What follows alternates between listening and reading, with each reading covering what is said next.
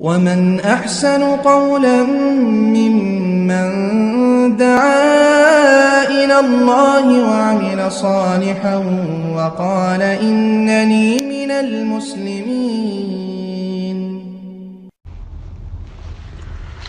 আসসালামু আলাইকুম রহমতুল্লাহি ওয়া বারাকাতুহু। সাজ্জাদ ভাই প্রশ্ন করেছেন যে আমাদের সমাজে একটি হাদিস প্রচলিত আছে এমন যে এক ওয়াক্ত নামাজ কাজা হলে 2,88,000 বছর দোজখে থাকতে হবে। সম্পর্কে হাদিস আল্লাহকে জানালে উপকৃত হব।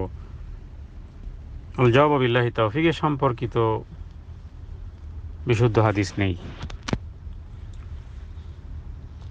এক ওয়াক্ত নামাজ কাজা হলে 1,82,88,000 বছর।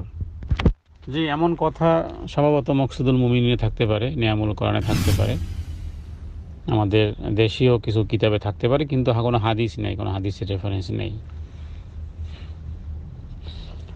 হাদিসে থাকা কথাও না, কারণ স্বয়ং রাসূলুল্লাহ সাল্লাল্লাহু আলাইহি ওয়াসাল্লামের নামাজও কাজা হয়েছিল, এবং এক ওয়াক্ত না, কয়েক ওয়াক্তই নামাজ কাজা হয়েছিল। হযরত ওমর রাদিয়াল্লাহু তাআলা আনহু তিনি বলেন যে আমরা খায়বর যুদ্ধের দিন আমার নামাজ কাজা হয়, রাসূলুল্লাহ সাল্লাল্লাহু আলাইহি ওয়াসাল্লামের নামাজ কাজা হয়।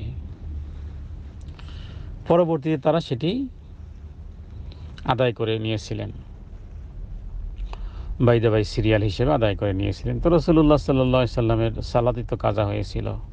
সাহাবায়ে কেরামের বনু মুস্তালিক যুদ্ধ থেকে অথবা অন্য কোনো একটা যুদ্ধ থেকে ফজরের আগ মুহূর্তে সমস্ত সাহাবীরা রাত্রে চলতেছিল, খুব ক্লান্ত পরিশ্রান্ত ছিল। সাহাবীরা চাইতেছিলেন যেন কাফেলা থামানো হয়, আর নবীজি চাইতেছিলেন যে কমপক্ষে ফজর পর্যন্ত চলুক, তারপরে ফজরের নামাজের পরে তারা বিশ্রাম করবে।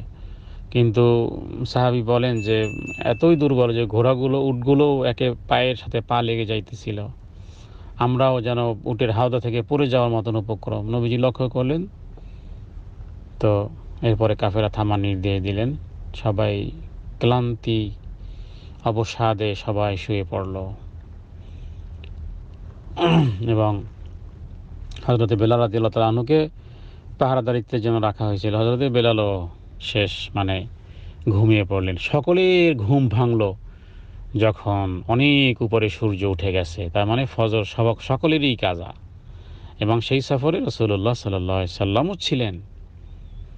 তো নবীজি বললেন যে আমি তো বলেইছিলাম যে তোমরা সফর চালিয়ে যাও। এরপরে কি করা হলো? সকলেই মিলে জামাতের সাথে ওই সালাত কাজা, ফজরের ওই সালাত, যা একেবারে সূর্য উদয় হয়ে গেছিল অনেক উপরে, গরমের তাপে সকলের ঘুম ভেঙেছে, তারপরে সকলে মিলে সালাত আদায় করেছে।